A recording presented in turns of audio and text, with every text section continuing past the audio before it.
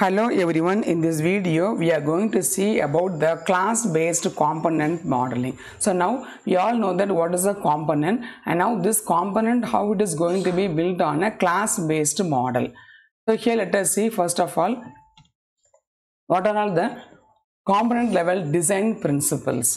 So here we have few principles over here. The first one is open closed principle. What does it mean is a module or component should be open for extension but closed for modification. Actually what does it mean is once the module or component is developed, it should be open for extension, means other modules can use this module, but closed for modification means this particular module should be well established. There should not be further changes inside the module. That is the concept of open for extension and closed for modification. Next one is Liskov substitution principle. Subclasses should be substitutable for their base classes. That means suppose if we are going to derive the classes from one another, that is the basic concept of inheritance. Once we start inheriting classes from the subclasses, there should be a possibility that the subclasses can also become a base class. That means you can keep on deriving classes after classes. Next one is the dependency inversion principle. Here it depends upon the abstractions and do not depends upon the concretions. Here the component depends upon the other. Actually, when the component depends on the other concrete components rather than interfaces, the more difficult it is to be extended. Actually, what does it mean is if the component is depending on the abstraction, it will be very easy to expand. It is easy to develop the further components or the interfaces. But if it is depending on the concretion, then it will be difficult to expand. Next is the interface segregation principle. Many client-specific interfaces are better than the one general-purpose interface. Suppose here we are developing a problem domain, specifically a problem domain solution. So in that case, there should be a client-specific interfaces. What the client requires, we should develop an interfaces in such a way that what is the reality or the necessity of the particular problem domain, what interface is needed, instead of just generating a general purpose interface. This general purpose interface will not be helpful and it is not relevant, so that we cannot develop a complete software. For a server class, specialized interfaces should be created to serve the major categories of the clients. Only those operations that are relevant to a particular category of client should be specified in the interface. That means we have to define the interface in such a way that you know that interface helps to include many components. Now, these interfaces should be problem specific or a domain specific or the client specific. It should not be a general purpose interface. Next one is release reuse equivalency principle. The granularity of reuse is the granularity of the release. That means it group the reusable classes into packages that can be managed, upgraded and controlled as new versions are created. So here, once you develop a version of the software, here we always expect the reuse of the components. Okay, so what you have to do is once you develop the software whether on any base, now you are using the class based module. Okay, so when you are using the class based modules, group the reusable classes into packages. That means the packages are the collection of classes, so you put into all the classes under one package which can be reusable, so that we can extend the package, we can manage, we can upgrade and also we can control the classes when you are grouping those reusable classes in a package. Whenever you start creating new versions of the software, these packages can be imported and they help to manage and upgrade the software being developed. Next one is common closure principle. Classes that change together belong together. That means it is the closure property.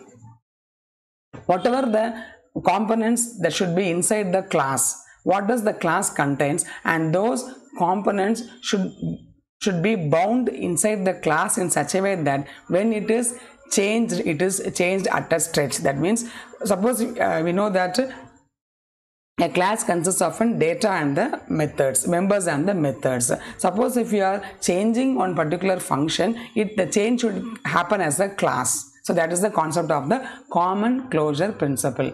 Classes should be packaged cohesively. They should address the same functional or the behavioral area on the assumption that if one class experiences a change, then they all will experience a change.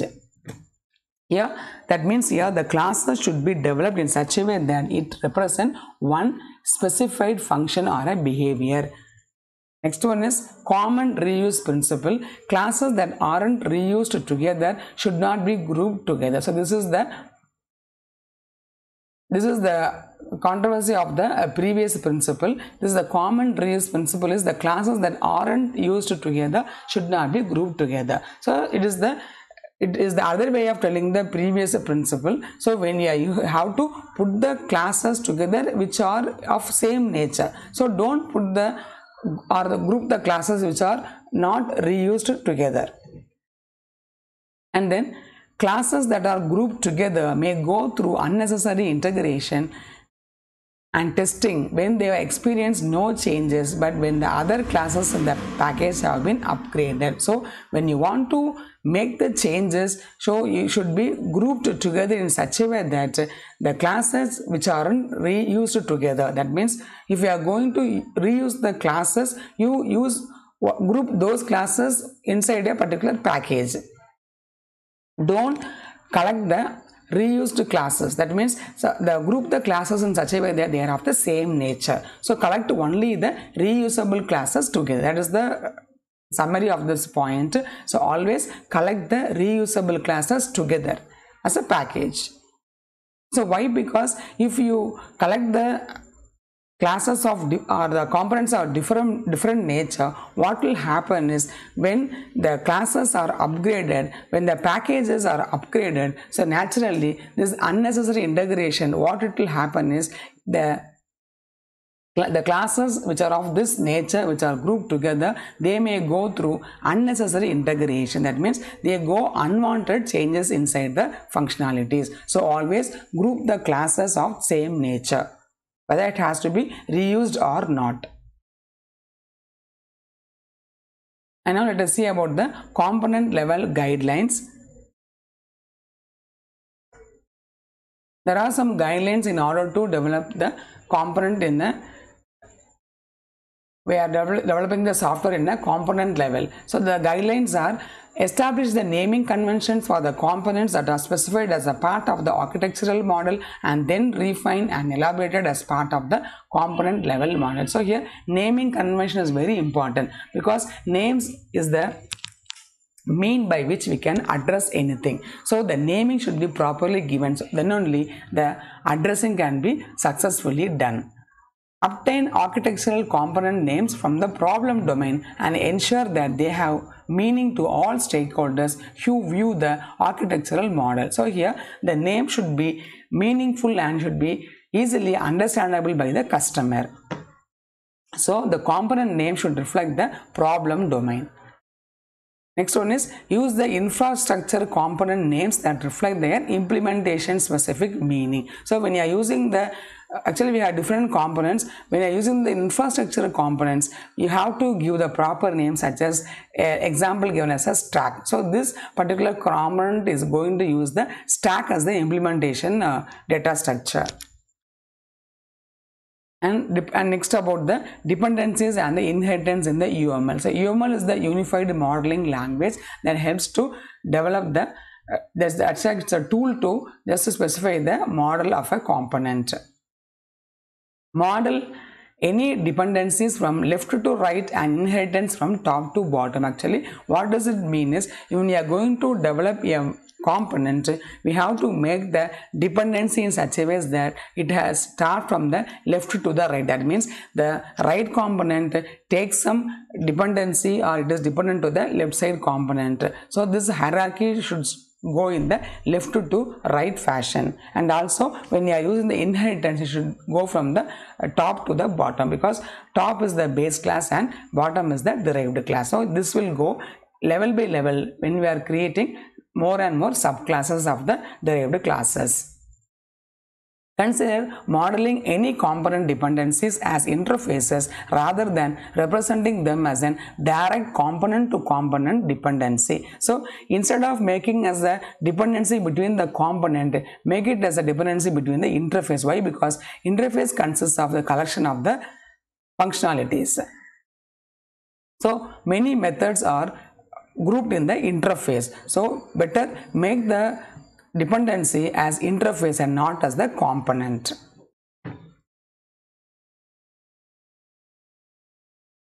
Now let us see about the cohesion. So when you talk about the component, so here it is then class based component, we are using the cohesion. So cohesion is the single mindedness of a component. Actually what does it mean is a component should have a well defined functionality, one function, one component. A component should not mix multiple functionalities. Because one particular advantage is that suppose if any other module want to use this particular component, based upon this single mindedness or the single functionality, this component can be reused anywhere it is necessary. It implies that a component or a class encapsulates only attributes and operations that are closely related to one another and to the class and the component itself. The objective is to keep cohesion as high as possible. So always the good quality software is the cohesion is high and the coupling is low. That is, the cohesion is the intra level of the component and coupling is between the inter components. The kinds of cohesion that can be ranked in order from the best to the worst, that is from highest to the lowest, are as follows. First one is the functional cohesion. What is functional cohesion is one module performs one particular function. That is the concept of functional cohesion. And layer, a high layer component accesses the services of a low layer component. So the flow should flow from the top to the bottom level, layer by layer. That means each layer has one component which has a good functionality of its own. Next one is communicational. All the operations that access the same data are defined within one class. So here, suppose the data has to be accessed through some communication. Okay, so all the data, for example, you have a database and many functions or methods is going to access the particular data from the database. Means we can put all those statements or all those components or all those functions in a single module or a component. That is the communicational. That means this particular component communicate and access the same data defined for one particular class. Next one is sequential. Components or operations are grouped in a manner in such a way that it allows the first to provide the input to the next and so on in order to implement the sequence of operations. So this will give some clarity of the operations. So one operation provides input to the next operation and next to the next and so on in the sequence. That is the concept of sequential cohesion. And then procedural. Components or operations are grouped in a manner that allows one to be invoked immediately after the preceding one was invoked, even when no data passed between them. So this is all about the subprograms or the functions. Okay, so here this procedures, every component should have a proper procedure, and even though they do not pass the data between them, the procedures or the common operations are grouped in one particular module. That is the procedural cohesion. Then temporal. Operations are grouped to perform a specific behavior or establish a certain state, such as a program startup or when the error is detected. This is based upon the time based. Suppose a program starts, it wanted to give a message, or a program come across some error, it want to convey some message. So those things are put as a single component. That is called as a temporal cohesion. This is based upon the timing of the other situation. Next one is utility. The components, the classes or the operations are grouped in such a way that within the same category because of the similar general functions but are otherwise unrelated to each other. That means the statements or the operations should be grouped in a component in such a way that they all do the similar general functions. Next is the coupling. So cohesion is all about the functionalities that happens inside a module within a component. Now this coupling is all about the things that happens between the modules. So we know that software is developed by the divide and conquer technology. So once you start the process building, we have thousands of modules, and those modules may interact with each other in different ways, and each module's capacity or the quality is defined in the previous slides, which is all about the cohesion. Now we will talk about the coupling. What is coupling? Is the interaction or the collaboration between the components. So based upon how the components can interact with each other, we have the concept of coupling. So here, as the amount of communication and collaboration increases between the operations and classes, the complexity of the computer-based system also increases. So when you have the communication lines are more, the complexity of the system also is more, because suppose there are 100 modules, the communication is to some level. If there are 1000 modules, the communications goes in a higher level. If there are only 5 modules, the communication is less, because as the number of components is more and more, the communication links also become higher and higher in the exponential manner. So as the communication goes, the complexity also increases. So as the complexity increases, there is a difficulty in implementation, testing and maintaining the software also increases.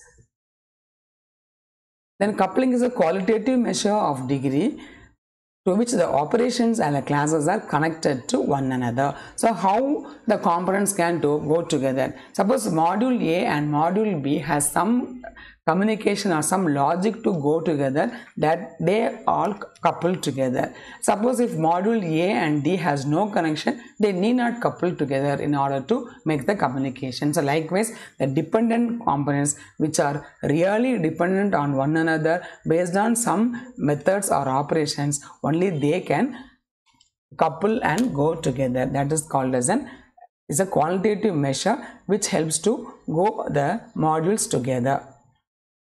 The objective is to keep the coupling as low as possible. So here the coupling should be minimized. That means the communication among the modules should be minimized. Naturally the complexity or the number of communication path will be reduced, and naturally the complexity will be reduced. Let us see the few types of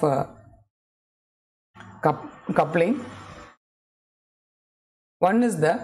First one is the data coupling. So this coupling happens when two different modules access some common data. So operation A passes one or more atomic data, and operations B, now they have to go together. That is called as a data coupling. So the coupling happens based upon the data it is going to operate. Next one is stamp coupling. A whole data structure or a class instantiation is passed as a parameter to an operation. So here it is a stamp in the sense the data structure itself is going to be passed between the modules. That is the stamp coupling. And then control coupling is the control signal is going to pass between the two different modules. Operation A invokes operation B, and operation B passes a control flag back to A, and so on. So that can be done in a control coupling. Next one is common coupling, when the different components share a common variable like a global variable. Naturally these components has to go together. That is called as a common coupling. And what is content coupling is one component secretly modifies the data that is stored internally in the another component. So based upon some operation or a function call, one component makes some call to the other component to change its data secretly. That is called as a content coupling. That means one component can change the content of the other component. Next one is subroutine call coupling. When one operation is invoked, it invokes another operation within side of it. That means a particular component has one subroutine call, and that subroutine will be available in the next component. So this module A calls a subroutine from module B. In that way the coupling takes place. That is called as a subroutine call coupling. And what is the Type use coupling is component A uses a data type defined in component B, such as for an instance variable or a local variable declaration. So here component A may use some data type which is defined in the component B. In that case also coupling may happen. If when the type definition changes, every component that declares a variable must also change. Inclusion or import coupling is component A imports or includes the contents of the component B. Like when you are having packages to import one package to the other package, so it is importing all the contents of the other component. That is called as an inclusion or the import coupling. An external coupling is a component communicates or collaborates with the infrastructural components that are entities external to the software, like operating system functions, database functions, networking functions. These are all beyond the, that means they are all the outside the software. So that is called as an external coupling. Actually, what does it mean is some networks bring data to one module, and that data has to be fetched based upon some protocols, and that data will be passed to some other component. In that way the external coupling occurs. These are all the different types of cohesion and coupling where a module has. And thank